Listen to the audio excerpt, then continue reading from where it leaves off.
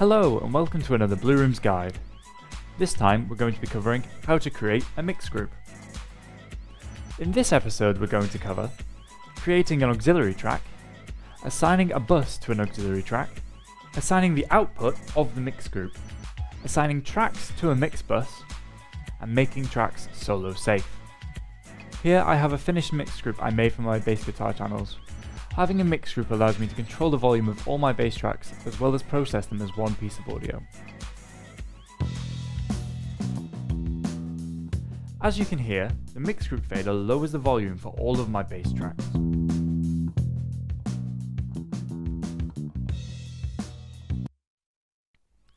Now we're going to go through how to set up a mix bus using these drum tracks. An aux input track works similarly to an audio track, however it cannot host waveform clips and must be sent audio from other sources like audio tracks. As demonstrated when I tried to move this audio clip down into the aux channel. To create an auxiliary track, go to the menu bar at the top of the screen, click Track and then click New. Alternatively, you can use the keyboard shortcut Command-Shift-N. Now we are within the Create Track window. Select the number of tracks you wish to create. I'm going to be creating one. Then set the channel format.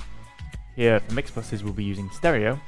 And then set the track type to aux input. Click Create and the channel has been made.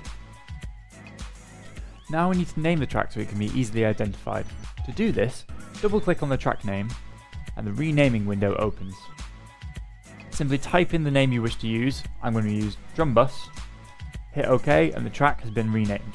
Now that we've created an auxiliary track, we are ready to begin setting up our mix group. Next, we're going to look at how to assign an input to our aux track.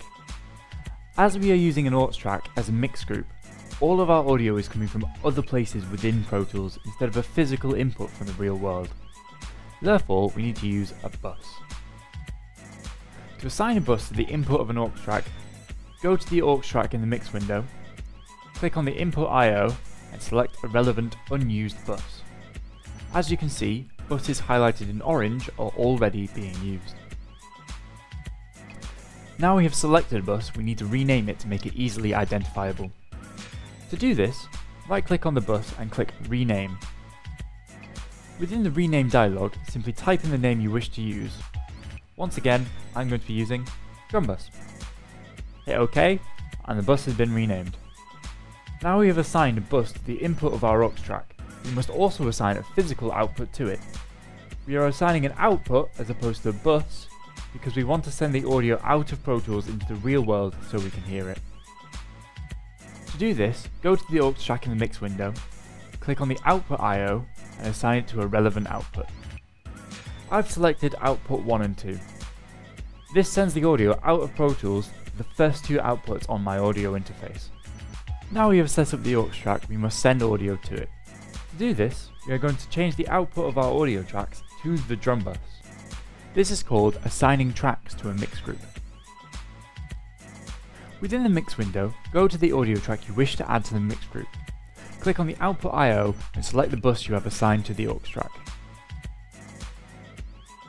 If you have multiple tracks to assign, shift-click to select the range of tracks you are using. Then select the relevant bus whilst holding down Shift plus Alt.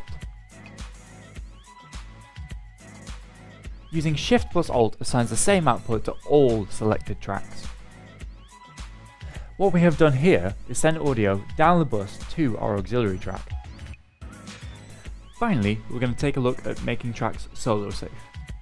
Our mix bus is almost completely set up.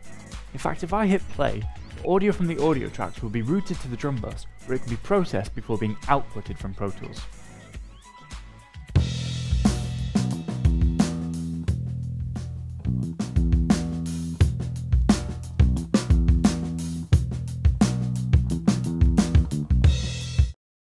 However, if I solo a track within the mix group, the auxiliary fader will become muted and no sound will be audible.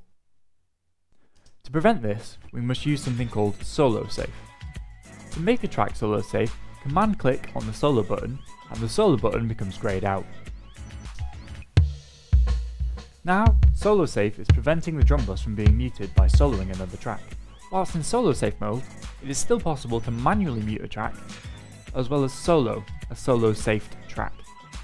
Now our mix group has been completely set up and is ready to be used. Thank you for watching this Blue Room's guide from the University of Huddersfield. Today we covered creating an auxiliary track, assigning a bus to the auxiliary track, assigning the output of the mix group, assigning tracks to a mix bus, and making tracks solo safe. Remember to like, comment and subscribe, and follow us on Facebook, Twitter and YouTube.